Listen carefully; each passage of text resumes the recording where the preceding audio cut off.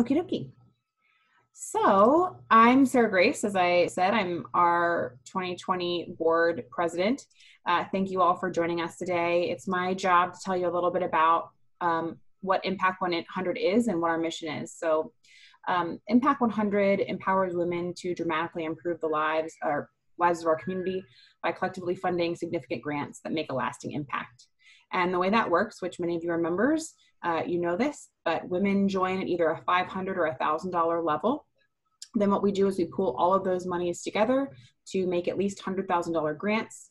And then during that time that we're fundraising, we're also asking our local nonprofits to submit a grant application in one of our 5 focus areas, which are family, health and wellness, education, culture, and then environment, recreation, and preservation. So it's a pretty well-rounded view of the nonprofit landscape. So then once those are submitted, our members come together and review the grant applications. They perform financial analysis. They do site visits, which apparently there's one today at 1:30. And ultimately, our members are the ones who select our grant finalists. And then in September at our annual award celebration, the finalists present their transformational project and our members vote live for who will receive the grants for the year. And we partner with those are long-term grants. They're between 1 and 3 years for the projects. So we've been around since 2001, and since 2001, we've awarded over $5 million to local nonprofits for a total of 47 transformational projects of at least $100,000, which is pretty amazing. And next year will be our 20th year, and we're hoping to be able to grant out 5 grants, so 1 for each of our focus areas. For me, there are lots of things that make Impact 100 special, but I want to share the 3 things that I think make Impact 100 so special in our community. 1, 100% of the member dollars go to our grant pool. So there are no, we're not doing a membership fee, every single cent you give to Impact 100 in your membership goes to our grants. 2, our members can be uninvolved or as involved as they want to be. You can just write your check or submit your online payment and just, trust the process and your 540 fellow members. Or you could be president if you want to be that involved. I mean, you can run the gamut, right? And then lastly, it's 100% volunteer working board. We have no paid staff.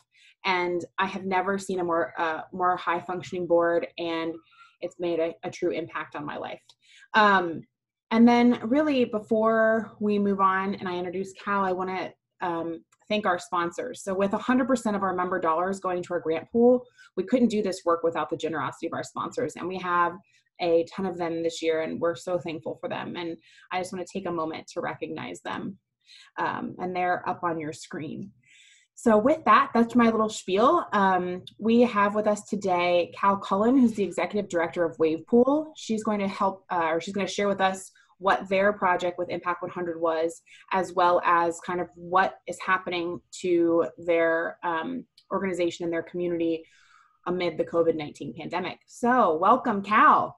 Hi, thank you so much. happy to be in this Zoom meeting finally with technical issues, but we're here.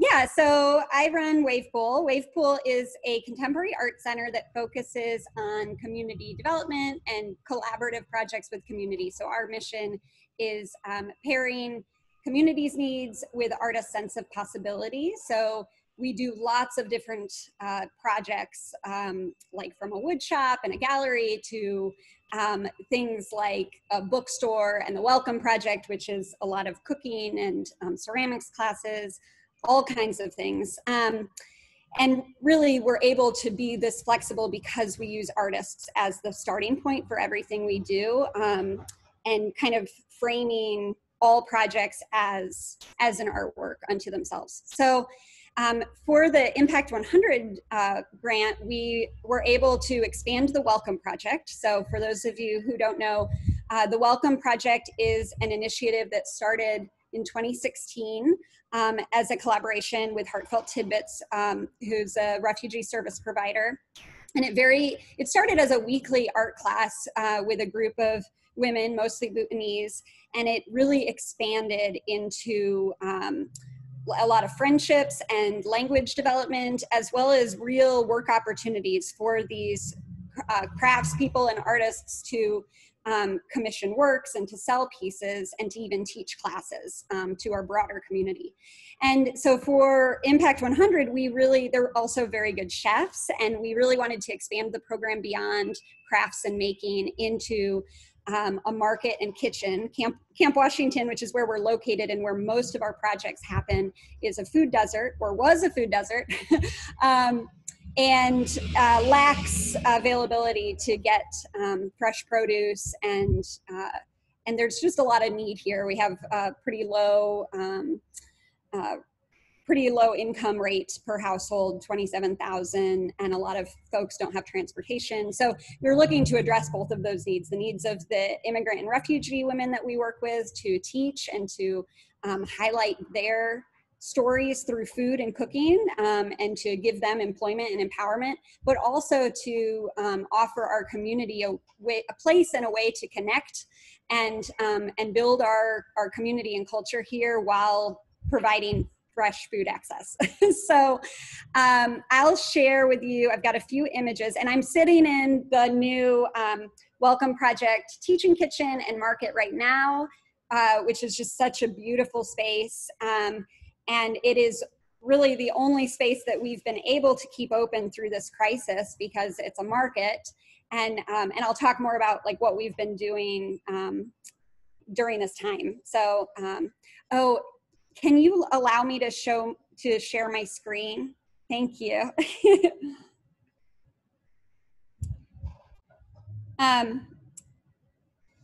So I made you a co-host, so you should be able to now. Great. Thank you. No problem. All right, let's see. It should, this is it, I think. Oh wait, now it's asking me to allow Zoom to share. Sorry, this is not my computer either, so I'm, there we go.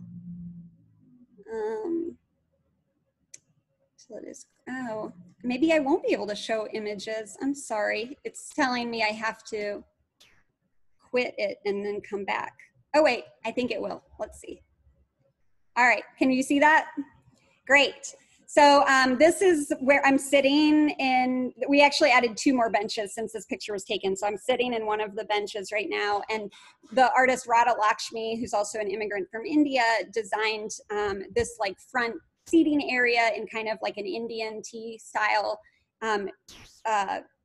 way. And so our vision is to be able to host tea ceremonies and offer tea and have a sitting area. This space opened February 29th. So we only had like 2 weeks to activate the space before everything shut down. Here's another view of the space. We were able to get the People's Liberty yellow table, if you're familiar, the Ralph B. Hale table for the space, which is just perfect. And we hope to offer cooking classes on that table, as well as have it be a space for eating and conversing. It's just a really lovely place to be. So during COVID-19, because we are a market and we sell goods, but we also have a relationship with the farm and Free Store Food Bank to do free food and pay what you can produce from the farm. We have really transitioned into a pop-up food pantry.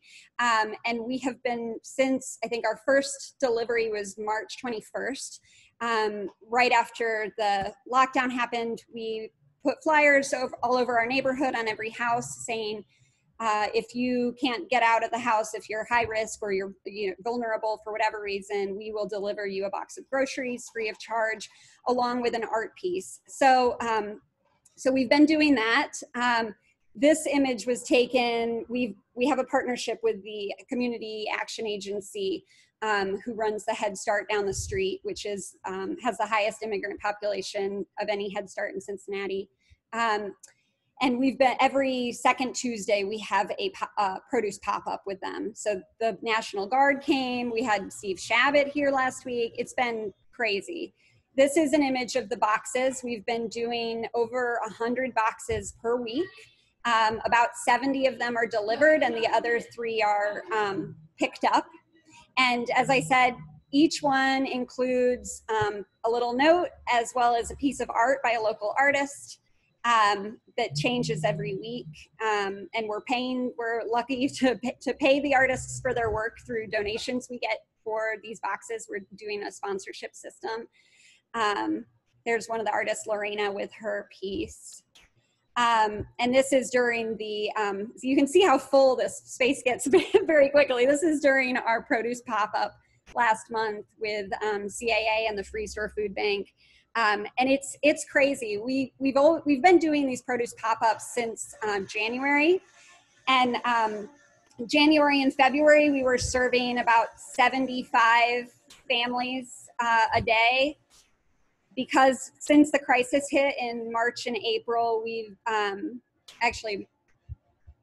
March was also about 75 because that was before the crisis. In April and May, it's been about 400 families per day. And we have the cars line up on Coleraine. It's a spectacle and really amazing. Like so many volunteers come and help, and it's just such a sense of purpose, and we feel really lucky to have this space built out, thanks to Impact 100, to be able to pivot our mission and make this kind of impact happen during this really critical time. So I wanted to also touch on some other things that we've been doing since the crisis. We expanded our wood shop, and we've been working on building out a community tool library. So the wood shop, when we reopen, which hopefully will be in a few weeks, is triple its size, and we're looking forward to offering classes and professional development, job training through that again. We've also been doing 7 social connection projects. One is a mobile light show that's been traveling around neighborhoods called Projection Connections. These really vary. Another is a flock of roving flamingos. That there's 100 flamingos that have been going house to house every few days. There's a community sign project. There's a couple Zoom, weekly Zoom conversations that are part of the project. It's been a lot of things happening through that.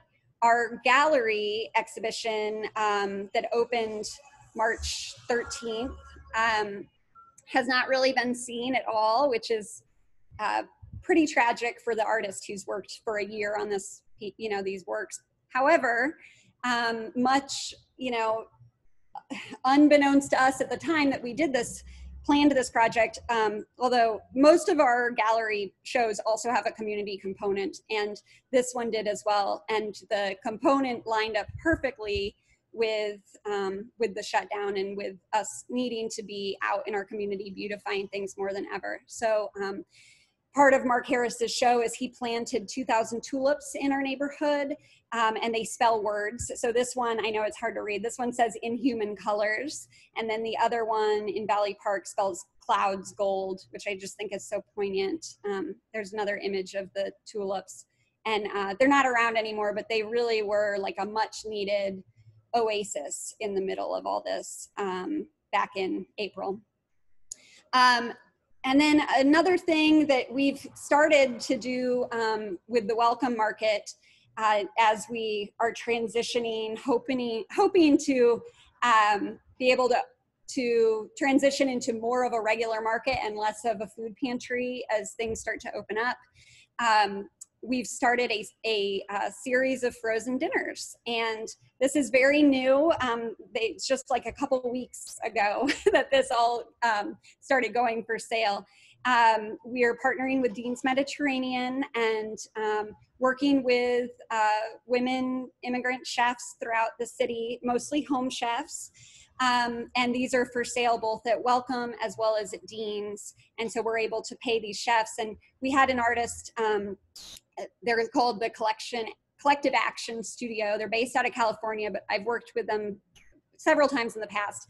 They design the boxes, and on the back is a story about the chef and a map of where they're from and where they've traveled. This is Aziza's biryani, which is so delicious. We keep selling out. Like I'm actually looking into getting a larger commercial kitchen space rental and scaling this project because we just cannot keep them on the shelves. And this is the next one, which should be available at the end of next week, which is a braised chicken with fat rice, very rich rice by Manzara, who's from the Ivory Coast. So that's kind of the crux of what I have to share, but I would love to continue the conversation and see, you know, what questions you all have, because I'm sure there's a lot. And there's more things that we're doing, but I feel like it gets overwhelming to just, yeah. So we'll stop there and maybe open up the conversation.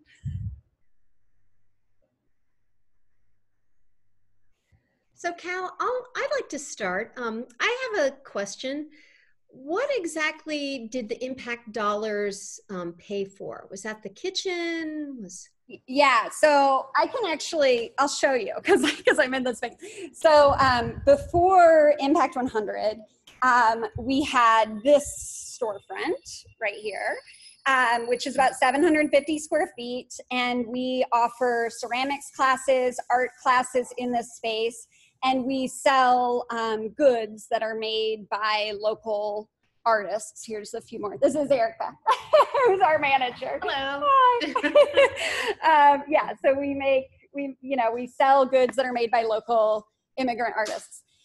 The impact dollars have broke down this wall, expanded into an entire new storefront that has turned into a market and at the moment a food pantry where we're able to provide residents in Camp Washington and beyond with food access, as well as this teaching kitchen, which is where we've done cooking demos, and there's actually some videos we've done in this time of online cooking classes, but we're hoping to offer in-person cooking classes in the future. So yeah, the impact dollars went towards the entire build out of the space, as well as the hiring of Erica. Before Impact 100, we didn't have a dedicated staff member to manage and run the Welcome Project. Sorry, some kids are here. And so the impact dollars have given us a staff person, and we're kind of coming to an end of the impact dollars, but that's why we're doing things like the frozen meals to become self-sustaining. Yeah. So. Hi, Cal. Hi, Cal. It's Kathy Thornton. Nice to see you. How are you? I'm doing great. So first of all, just congratulations. I mean, incredible pivots, beautiful space. You know, it's so wonderful to be on this journey and to see the things that you have done. I mean, just really incredibly awesome. So my questions are about the meals that you're delivering or having available for your neighbors. Yep. How we can support that, and as you begin to ramp up the frozen meals, you know, is that something to have to like pre-order somewhere, or what's the best methodology, and how can we get the word out for you? Yeah, awesome. So if you go to wavepoolgallery.org, there's a link at the top of our page that's about the camp delivery service. That's what we're calling the grocery delivery, camp delivery. And you can sign up if you're interested in receiving a box and in the area, or you can sponsor a box. And we ask for $20 per box, and some people give that, some people give a lot more. So that's one way to support that and make sure we can pay the artists. We're also paying immigrant chefs to pre-cook meals that go in those boxes as well. So Manzara will be here later today cooking. I think she's making a dessert for this week, which is kind of, usually she makes a soup or something, but yeah, so that's one way. And then the frozen dinners, we have on our shop at wavepoolgallery.org/shop. You can pre-order, and that's the best way, just because we're only able to make about 50 per week, and it's we just can't keep up. But that's a good problem to have, and we're talking to Finley Kitchen about how to scale and figuring that out. So, yeah. Oh, and one follow-up question: are you still commissioning and selling artists things out of your store? Yeah, absolutely. And not very many of them are available online, which is unfortunate, but we're working on transitioning most things to be available online, just because in-person shopping is, not something necessarily people want to be doing. So, yeah. Thank you. Yeah, thank you. Cal, I had a question. You talked about how you went from serving 75 families to 400, and that's, I mean, in a matter of like weeks. How has that impacted you and your team? And like, can you kind of share some experience with that? Yeah, I mean, it's been a wild ride. It's been, I don't know how else to put it. We've all had to stay super flexible. And I mean, I have to say, like, we don't have a ton of staff at Waveful. We're a staff of 5, but every person has just been so up for the challenge and eager to help and be a part of this. And it's been amazing. And not to mention, like, all the volunteer support we've gotten. A lot of the people in the neighborhood, even if they may not want a box or need a box delivered to them, but they're like, I want to volunteer, and they come pick up boxes to deliver. And it's pretty amazing. We do our deliveries on Saturdays, and the transition in just a couple hours from having this entire space filled with boxes of food to, like 2 hours later, it's all gone. It's just like, really, every week I'm just like, wow, that's amazing. And yeah, the CAA, Community Action Agency, and the Free Store have been so needed and so helpful. We could not do it without them as partners. Yeah. Great. And we've got a question. Just what are the operating hours of the shop? Yeah. So we're open 11 to 6, 11 a.m. to 6 p.m. Wednesday through Saturday right now. Yeah.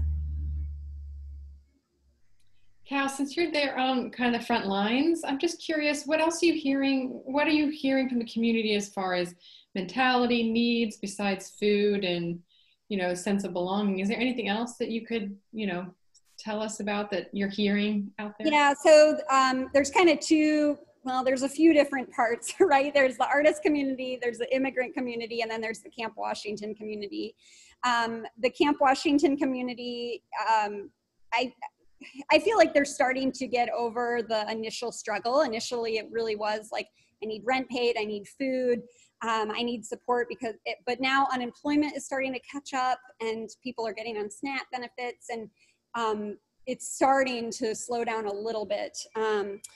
For the artist community, artists are really struggling. I mean, they're out of jobs. We offer an artist professional development program, and the past 2 weeks it's been over capacity. We've sold out and then some, and every artist is just like, well, we don't know what to do. Like, I just graduated school. I'm entering an economy where there wasn't a job for an artist to begin with, and trying to figure it out.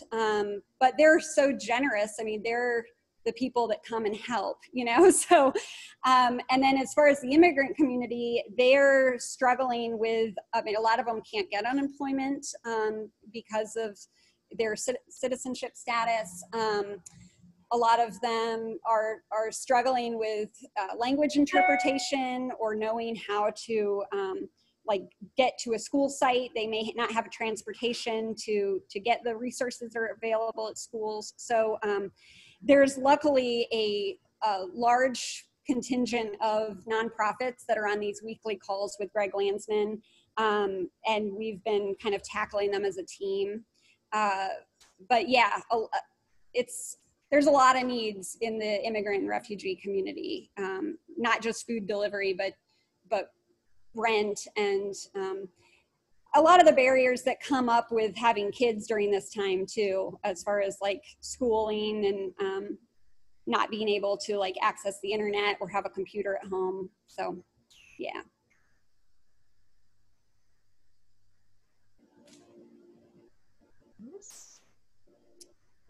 I'll go again. Okay.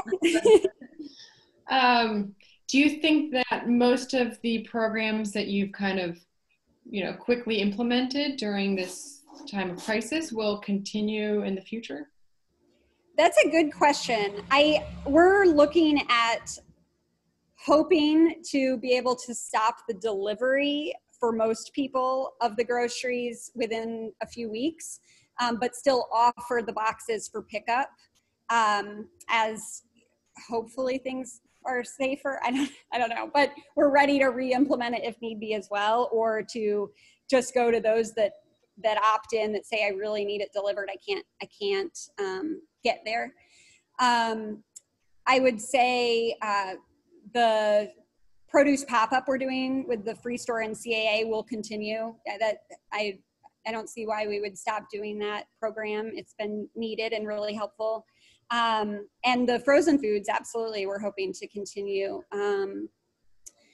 And a lot of the online programs that we've started, the discussions and things, it's built some interesting relationships. Our artist professional development program originally was intended just for local artists, and we've had, because it's transitioned online, we've had artists from California and Philly and Pittsburgh and all over join and take the class, and there's something kind of great about that. So we may choose to continue to offer some of them online. I still think it's better to meet in person, but yeah, we'll see. We're kind of playing it by ear. I have a question. I was on the committee, then we did the site visit a few years ago before your grant was awarded. So it's nice to see you again. But my husband and I, before this everything shut down, we discovered a coffee shop down on the other end of Hopple, I guess, or on the other side of Hopple Street down in Cullen. So anyway, in the morning that we stopped there for coffee, there was a beautiful book of community dinners that had been going on, and I just wanted to know how Wave Pool is involved in those. Those are our dinners. Yeah, that's our book. It's a beautiful book. Thank you. So that's a good. Actually, I didn't address the Cincinnati's Table dinners, but we've been doing this since Cincinnati's Table is a series of monthly dinners in different communities around the city. And we've been doing them since fall of 18, I think. And so, and we made that book as a result of our first year of dinners with recipes and stories. So those, with this happening, our original intention was be able to offer them in the space, and we actually did offer one in January in the space, even though it was still under construction. And I think a couple Impact 100 people were at the dinner, actually. It was kind of a funny, like, hard hat dinner, but we made it work. But for the March dinner, we offered a virtual dinner, which was kind of interesting, between an artist and a chef. In this space, which is kind of, it was a good program, but different because we can't gather around a table. And then we've transitioned into these meals that are being put in the boxes, and that's kind of how we've been viewing Cincinnati's Table, at least during these months, is having the chefs cook dinners that go in the grocery boxes as a way to help connect Camp Washington. But we usually, like last year, we did the Refugee Connect World Cup. We served like 1,000 refugees at that soccer tournament they do every year. And I just got word that they're going to do like a virtual just video sharing between refugees and not do the soccer or dinner, this year at all. So we'll see when we can offer another Cincinnati's Table dinner. It's a great program. Yeah. And do you find out about those on the website, I guess? So most of them are neighborhood specific. So when we go to Northside, we find ways to just reach Northside people. Or when we go to Price Hill, we usually use flyers, or people like the CDCs in the neighborhood have an email list for neighbors, because it really is supposed to be a way to connect neighbors. But we're hoping that as more of them happen in this space, it can extend to open to anyone. The one in January was open to anyone. Okay, thank you. Yeah. Hi, I just want to pipe in and say what a fantastic job you've been doing. I was at the I was over there, like, it's been a few years, definitely before the build out and everything, but I've been to a couple of the Cincinnati tables dinners and they're fantastic. I was registered for the one in March that got canceled. Oh, so sad. It is, it's disappointing, but what can you do? Yeah. I went to one at the CAC a year or so ago where Manzana cooked. Yep. He made the most amazing peanut soup. I've not been able to replicate it. So if you could encourage her to make that for sale. Yeah, that maybe I'll have to do an online cooking class, or it is a really good peanut soup. I loved it. I've made a few since then, but nothing's that good. Yeah. Thanks. And then Cal, we have a quick question from Kathy. Going forward, what kind of volunteers might you need and use? So we can always use volunteers for kind of a variety of things. We have a garden down the street that always needs help. Our backyard is a constant work in process. Right now we need help delivering food boxes and packing them, picking up food from Free Store, or from, like, right now I have 2 volunteers picking it up from Master Provisions. That's always helpful. Really, whatever your skill set is, I will find a job for you. I had someone reach out to me recently offering to put our items online so we can have a more fleshed out online store. That's going to be amazing. And I'm sure, photographing those items would be a great volunteer job. So yeah, I would say reach out to me, whatever you want to do, I'll find a way to use it. Hi, Cal, it's Cindy. Hi, Cindy. I was at that January dinner, and what was so wonderful was the sense of community. So it was a great experience. And I am very, very interested in that frozen dinner. You said we can order those online? Yep. And then do we pick them up at Wave Pool or something? Okay. At the Welcome Project, yeah. Okay. Yep, so they're cooking another batch of the biryani today, and then they're cooking the first batch of the chicken on Monday. So we should have more in stock tomorrow, hopefully. Okay, cool. Yeah, because I'm definitely interested in the biryani. That just sounds wonderful. So great. But to volunteer, do we just reach out to you, or is there something we need to fill out something online or anything? So if you can email welcomeprojectcincinnati@gmail.com if you just want to volunteer, focus on the Welcome Project, and Erica will be in touch. If you're more flexible and want to help with the tool bank or whatever else we have going on, you can email wavepoolgallery@gmail.com. Okay, thanks. Yeah, thank you. You're welcome. I hope to see you soon. Thanks.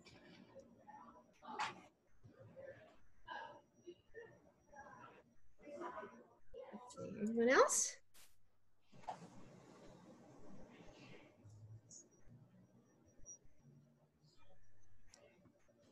Well, I just want to say, your work is awe-inspiring. I mean, I think we're all just energized. We want to volunteer. We want to share your stories. So thank you so much. Thank you. I can't even tell you how impactful Impact 100 has been for our organization. I mean, we would not be able to serve our community has been asking for fresh food access since we started 5.5 years ago. And to be able to provide it is just, people are so thankful. I mean, I get emails and Instagram posts, and like some of the voicemails I've received have just brought me to tears. And really, it would not be possible without you guys. So I can't thank you enough.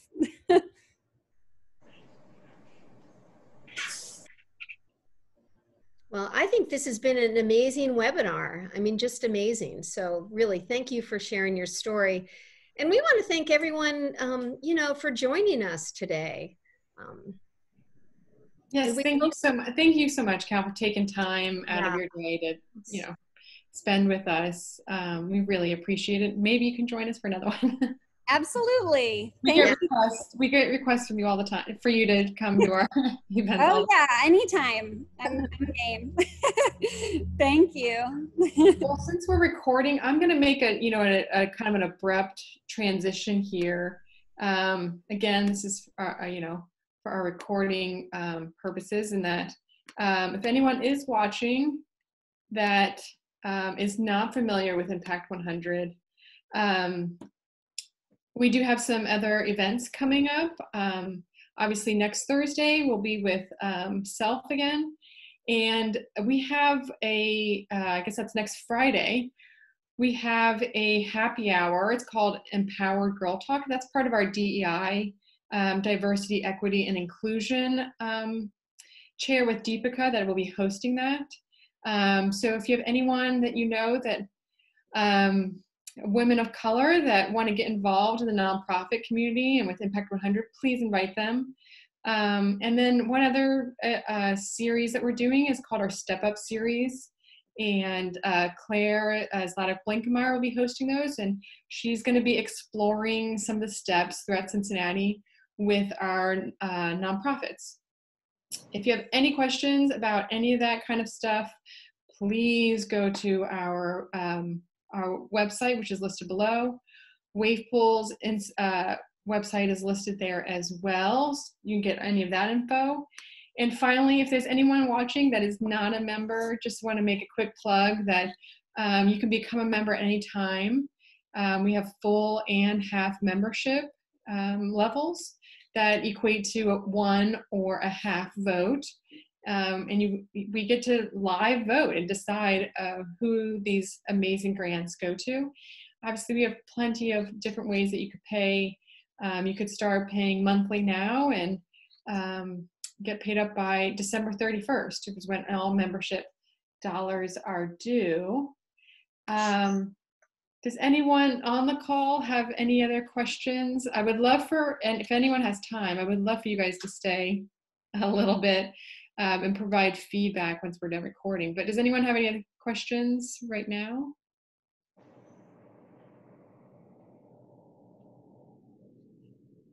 Awesome. Well, we'll kind of sign off. If you can stay, would love for you to hang out for a minute. Stacy, it's Janet. I thought of a question. I'm sorry.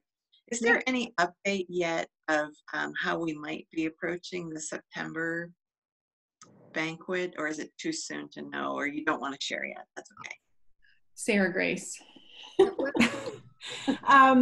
Well, we are exploring a few options. We've been in connection with Music Hall, just discussing what it might look like to do a socially distant event. Granted, we're still at no more than 10 people in a gathering, right? So thinking in September that we could have, unless someone gets married.